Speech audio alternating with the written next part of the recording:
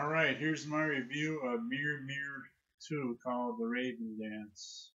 Mirror Mirror Raven Dance is what's called. All I gotta say is about this one, definitely boring to tell you the truth.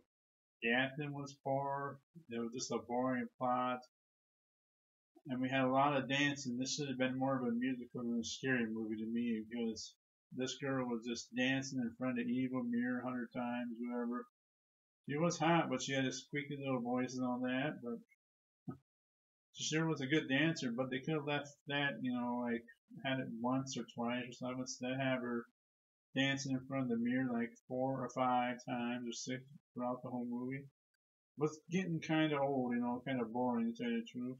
And we didn't see nothing scary until the end, so this is probably not a very good movie. I didn't really like it.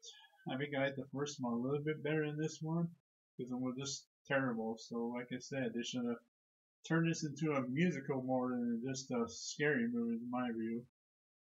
So if you plan on watching Mirror Mirror Raven Dance too, good luck with this one because you'll probably get bored as I did. So I have to give Mirror Mirror Raven Dance probably 4 out of 10. I would have given a higher rating if it wasn't too much dancing in my view.